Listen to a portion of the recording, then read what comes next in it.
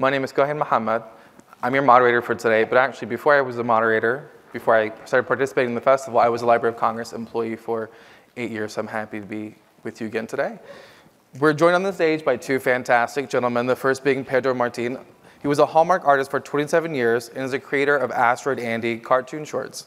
His debut book is a graphic novel memoir about his childhood in the 1970s, in which he travels with his large family to Mexico to pick up his legendary grandfather, who may or may not have been part of the Mexican Revolutionary, also may or may not be a Jedi. We'll find that out in the book. Martin's debut, Mexikid, is presented to you here at the book festival. Please stick around after their conversation. There'll be book signing as well. I'm joined on the stage also by Jarret J.Krosoczka, a friend at this point. I met him when I first moved to DC at my first Library of Congress job. He's a New York Times bestselling author, two-time winner of a Children's Choice Book Award, an Eisner Award nominee, and the author and illustrator of more than 30 books for young readers. This is when you clap. That's why it said that parentheses. This is when you clap. It's in there. I was doing it because I'm like, okay, this is crazy. Why am I up here with this man? 30. Absolutely belong up here, man. His critically acclaimed Lunch Lady graphic novel series and the Platypus Police Squad novel series. He's also the host of Book Report with JJK on SiriusXM's Place Live, a weekly segment celebrating books, authors, and reading. Krosoczka lives in Massachusetts with his family, and his new nonfiction graphic series, Sunshine, is what we're presenting you today. So thank you and welcome to the stage. Thank you. I believe both authors have prepared a presentation for you, so we're going to dive right into that and enjoy. So I am on a leash here, and I'm going to step there. Authors in the wild. Yeah, okay. Yeah, okay, I think so. All right. Hi, everyone. Thanks. So I'm going to show you a little bit behind the scenes of how I created my graphic memoir, Sunshine, and a little bit about just how I work, how you go from having a general concept to then, like, eventually you have a printed book. And so you might be familiar with Hey Kiddo, which was my first graphic memoir.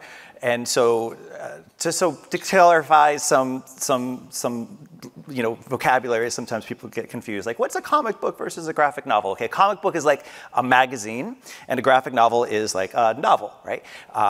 Well, what is a graphic memoir? It's a memoir that's told through comics, right? Through the art form of the graphic novel, for lack of a better expression. So I've been taken recently to saying graphic literature because it encompasses graphic novels and it encompasses graphic nonfiction, or in this case, graphic memoir.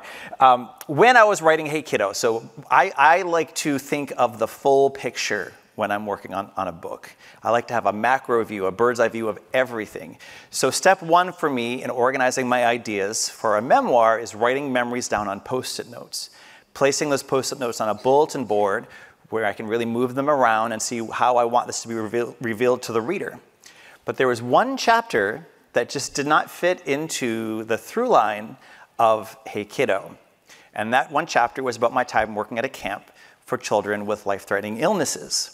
But that experience was pivotal to my development and to the motivation of the Jarrett character in the book to seek out his birth father. And so that whole chapter became one page in Hey Kiddo. But that story needed to be told, and so instead of being told in a chapter, it was told in a whole book unto of itself. Sunshine, How One Camp Taught Me About Life, Death, and Hope. So I write my graphic literature out as scripts.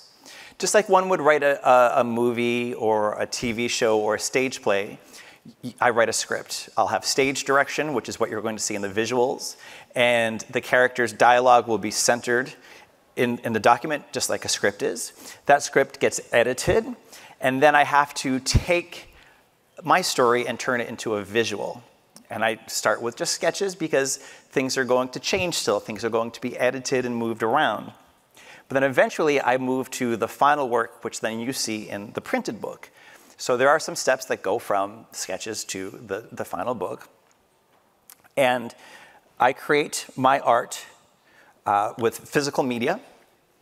And that physical media is then scanned into the computer.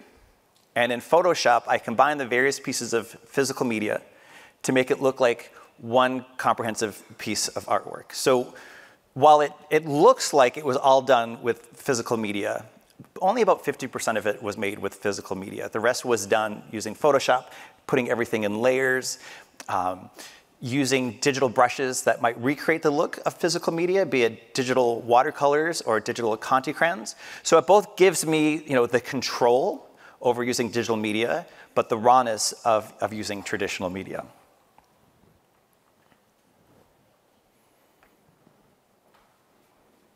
And then, of course, copy editing. So copy editing, of course, is crucial, but it's a different process when it's a piece of graphic literature, because then you have to go back into those Photoshop files and correct the grammar or catch any sort of misspellings that are there. And because this is memoir, I also dive deep into my memories, be it with photographs, letters. I was that teenager in the 90s that had a camcorder everywhere he went.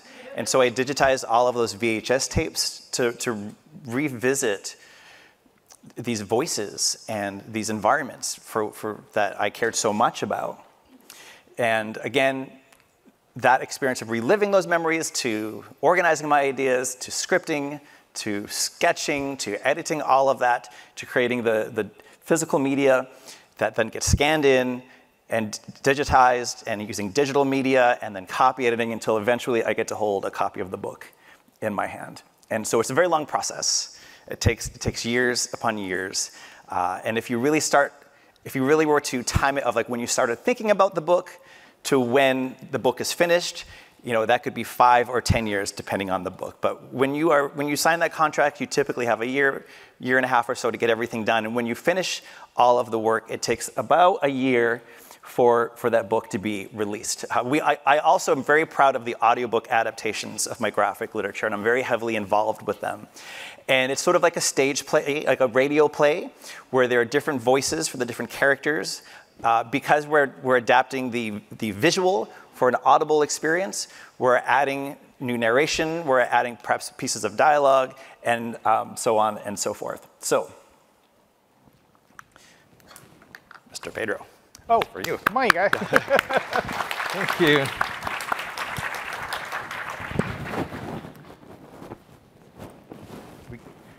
My leash. Here we go. There we go. Okay. Hi, everybody. Hi. I can't remember what slides I put on here, so let's all go through it together. One of the things that I was going to tell you about, about the process, and I know Jarrett had talked about it takes years and years and years to kind of do this kind of work. And my journey with this story and the stories that kind of contributed to this started about 27 years ago, actually. When I first started at Hallmark, I was a greeting card artist at Shoebox, and you get 4 cards to do a week, and that week was yours however you wanted to do those cards. You just turn them in by Friday, you're good. So I would power through those and get them done by Tuesday. And I would just sit there for days just doing nothing. But one of the things I liked to do was scribble these little stories that I had from my childhood and put them on these little 3x5 cards.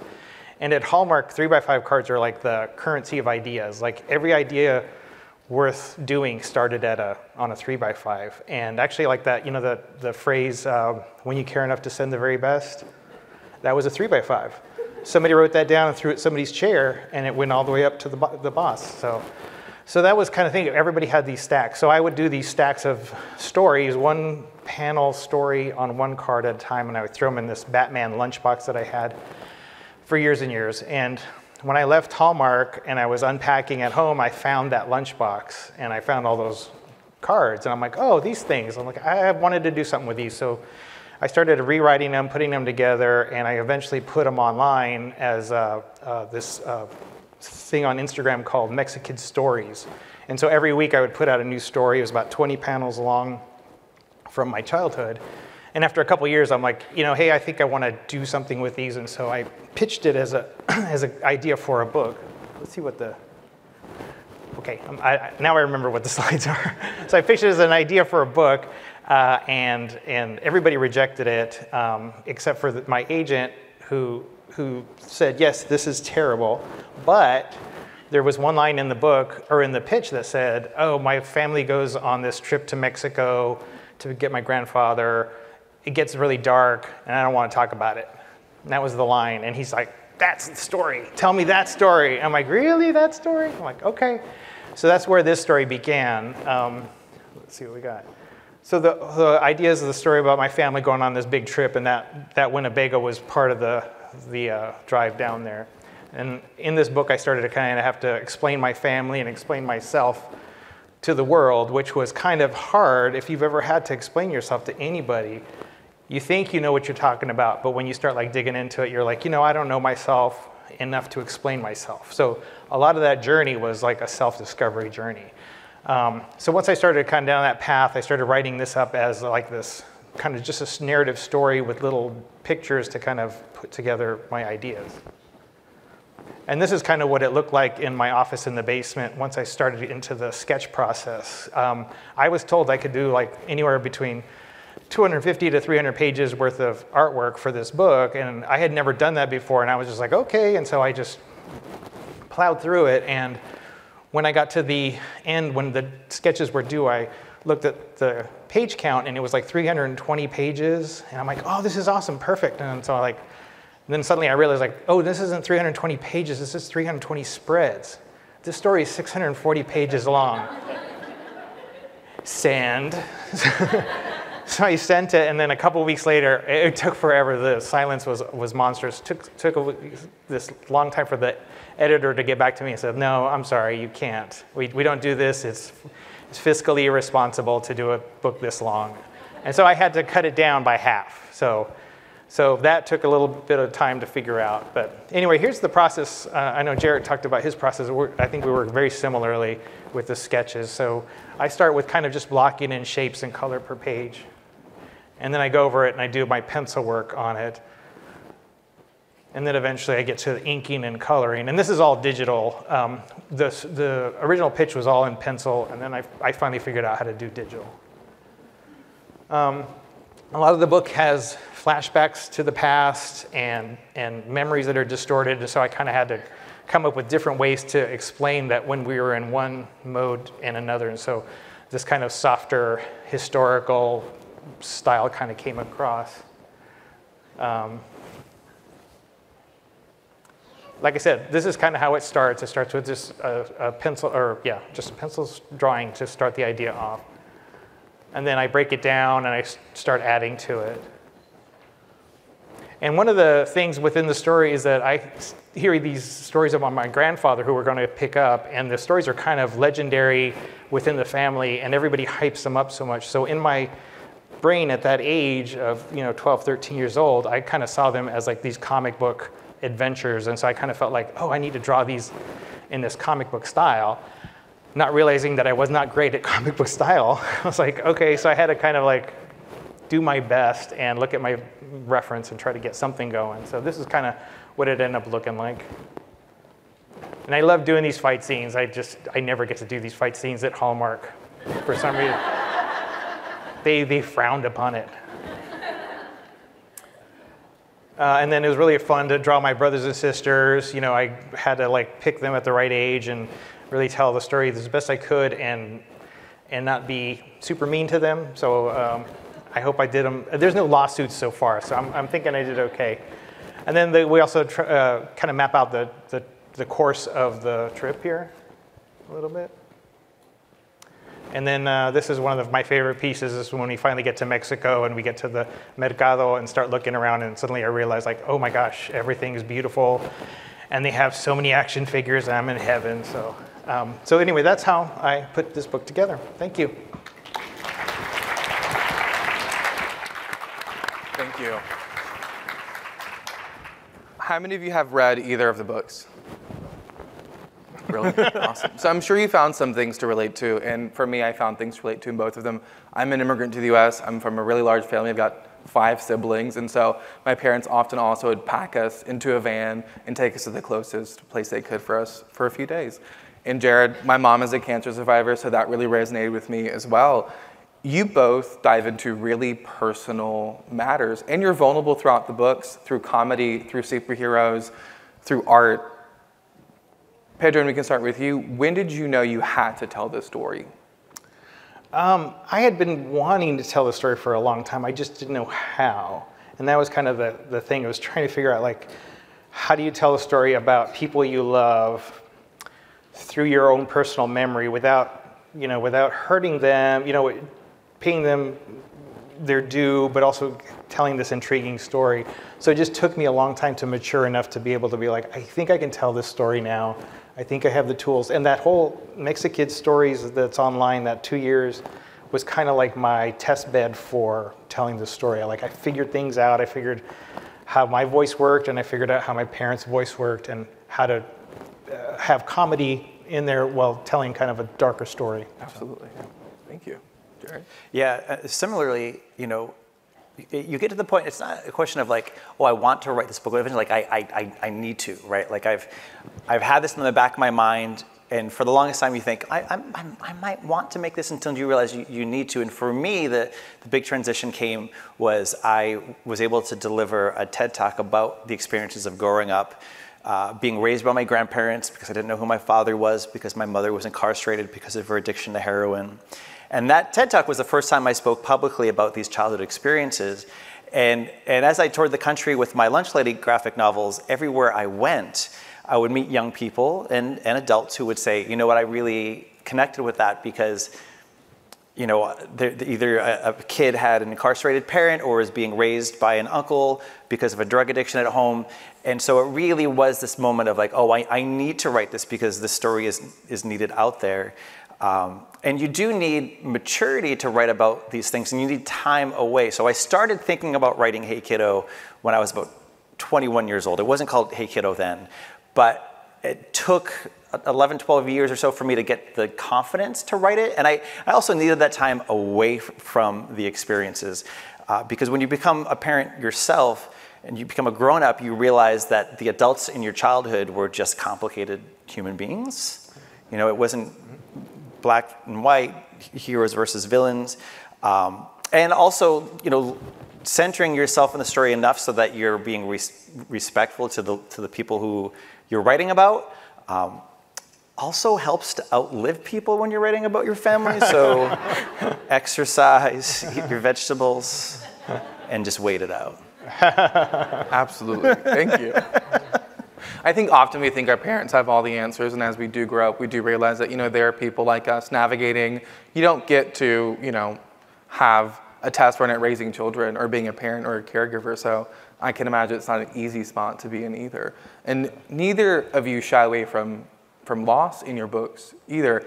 I was fine reading both of your books until about the last 100, maybe last 50 pages, and then I texted my friend who I think is in the audience, and I was like, it's Thursday night and I'm crying in my living room because I had just finished the last few pages of Sunshine. So as you're writing, as you're creating and becoming vulnerable, how do you process those emotions? Because it can't be an easy thing to be containing, and you've put them on these pages, but how do you go about getting there? You really do relive the emotions again. So even though, we're writing about challenging, traumatic experiences, we're also writing about really joyful and happy memories as well. And so when I finished Hey Kiddo, and then also when I was finishing Sunshine, there was this other level of mourning the loss of time I was getting to have with these people again, because they were on the page. And there are definitely times when you're you're drawing, because not only we're writing it, we're drawing it. And drawing takes a lot longer to really be face-to-face with these people again. So I'm as joyful as reliving those joyful moments, and as sad and devastated when there were devastating moments. Yeah. I growing up, the sad stories were all the stories that we would tell around the table, but because we're a bunch of just goof-off storytellers in my family, we kind of make them funny, because you have to cope with things in some kind of way. And so humor is just this cope mechanism, especially in my family. And so we would tell these stories, and year after year, I'd get up and I'd tell one story, and then of course somebody in the family would yell the family motto, which is, hey, that's not how that happened. And you're like, oh, then you tell it, and then they would tell it, and then you would get more information, and it was just, so eventually you would have this story that was really fun and joyful, but then when it came down to like telling the story, it's like, oh, you have to peel that all away for a second and go back to the root of that moment. and really explain, because it's not going to make any sense me laughing about, going to the cemetery and doing what we did at the cemetery. No spoilers. But yeah, if I just tell that story as a joke story, it would be horrible. And it only worked in my family. But having the opportunity to go back and just peel it away to the bare bones and really understand what was going on. My editor was just dogged about that, because she kept asking me, she goes, well, what did you feel at this moment, this frame? What were you thinking? And I was like, oh, don't make me do that. Don't make me think about that for right now. But she did, and she was really, really good about saying, just think about that kid going through that thing at that moment and tell me what was that kid thinking about. And then it was just again, for me, very cathartic to be oh, okay, now I remember, now it's coming back to me. It's not a joke, it's important, and that, maybe later we could joke about it, kind of like we did, so. Awesome. So let's go back to that kid.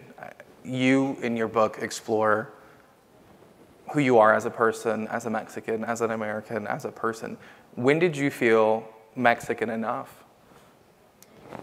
Actually, I have a little thing that says Mexican. I think what I've discovered, because this came up really, really early on when I first met my editor over the phone, and she's like, what do you want me to call you, Peter or Pedro? And I was like, oh, that's a really good question, because that's the question that every first generation kid has, is where do you land? What are you choosing? Are you going to be your people from home, or are you going to be your people here? And so I had to, as I'm writing the book, I'm deciding, it actually happened within the writing of the book when I kind of figured out what I was and who I was. But I've discovered it's an aspirational process to being Mexican, to being whatever you are from. It's something that you'll never fully achieve, no matter how hard you try, but it's just this idea of enjoying the ride, getting there kind of thing, and learning what you can, and being as much and as little as you want to be kind of thing. So that's kind of, no answer for you, sorry. That's okay, I knew it was a heavy question to It was a navigate. gotcha question. Yeah, I'm sorry. I mean, I experienced it growing up, when you're going to be Kurdish enough, when you're going to be American enough. And as a third culture kid, you kind of live in that awkward in between, not quite one or the other at all. I know we have a few minutes left. I think we're going to do some audience Q&A. Sweet, right here in the front. Hi, I'm asking this of both of you. Did you have a particular person, a reader in mind as you're writing it, or are you writing it to get it out and it sort of doesn't matter who reads it? So let me just repeat the question. So she's asking if they had a specific reader in mind as they were going through the process of writing the book, or if they were just writing it for a general audience. I feel like it's sort of a selfish endeavor that we get a lot of plaudits for being generous for. I just feel like I'm writing to entertain myself and to deal with my stories. And I'm lucky enough that if I'm writing about something like Goofy Lunch Lady who fights crime, kids can be entertained by that. And also people who might be dealing with a similar set of circumstances could also relate to that. So I guess in a way it's I'm writing for the kid that I was, because I know the kid that I was is out there. Great question, great answer. Great question, great answer, great repeat of the question. I was originally just writing it because I wanted to tell this story, but like I said, especially towards the end, I started realizing, oh, somebody else is going to read this. This is going out to the world, and I really should be careful, not careful as in a bad way, but be full of care for the reader. And I started to recognize well, this will really resonate with people who are kind of like you're saying, the third, the first generation, those people who were looking for answers and needing to see somebody else also looking for answers. So yeah, so towards the end, I kind of feel oh, okay, I think I'm helping here. It's not just me having fun and telling my story, but I think it's going to be a little bit more towards the end for everybody else. Thank you. Do we have any other questions in the audience? Right here in the front in the pink. I was wondering if your books are available in Spanish, and if not yet, when? I work in a language school and like to bring things back, but I need them in both languages. So she's asking if his books are available, Pedro's books are available in Spanish. And Jarrett's. And Jarrett's. Lunch Lady is in Spanish, but it's published in Spain. Okay. So it's a little different. Jedi Academy is available in Spanish, and my memoir, Hey Kiddo, has been translated to other languages, but I'm not sure it's Spanish just yet. Mine's, is coming out in November in Spanish, Spanish. So, yeah. Thanks. All right, I think we've got time for maybe one more question. In the back in the sunglasses.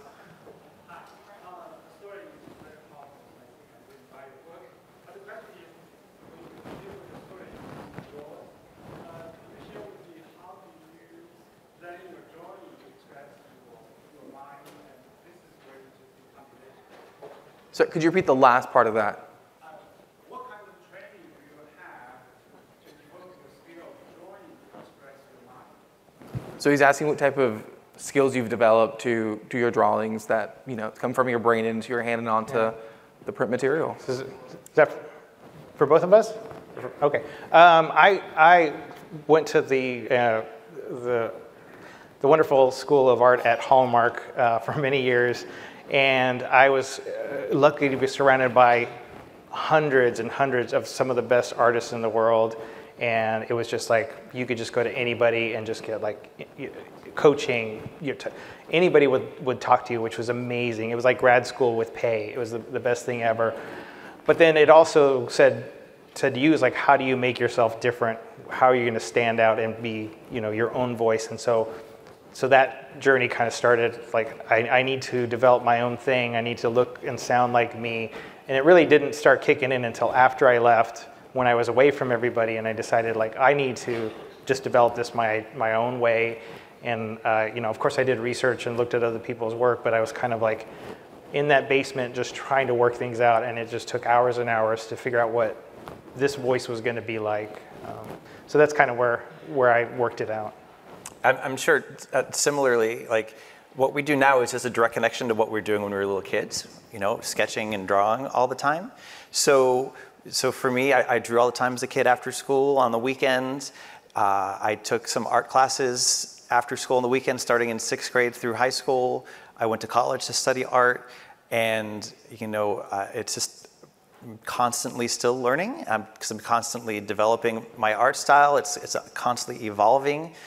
In the case of memoir, I definitely worked to find photographs of the actual environments so that when I drew them, it looked like the real place.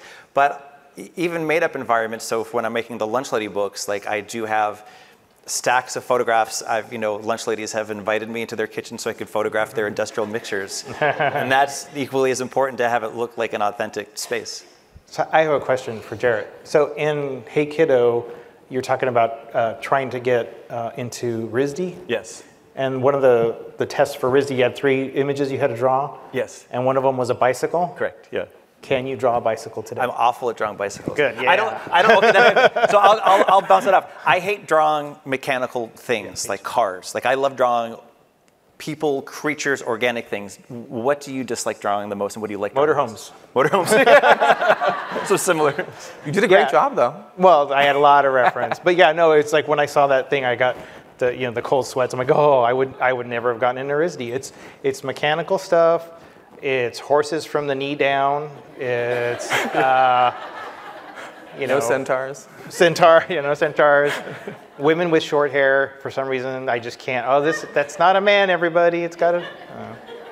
So that's how. Awesome. Thank you. Before I close this out, I know our time is up. I just want to leave you with this from. That was not that. You should have read that before we got here, man. I know. It's like, hold on, I just need to finish. Bye, sunshine.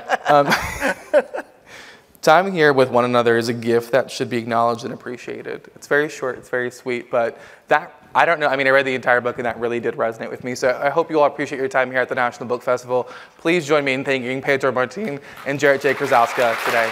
Thank you. Thank you.